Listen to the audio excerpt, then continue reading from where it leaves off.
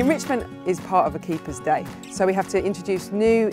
things into the animal's environment. So today we use the balls that are going to be used at our little creatures events in the ball pool. So we cut some little holes in, we put some mealworms and other nice treats in there for them, and as you saw they took ages moving the balls around, also scent marking the balls, which is great, and anything that takes them longer means they're more enriched, taking more of their day, and in the wild obviously they'd be inquisitive about new things that are in their environment.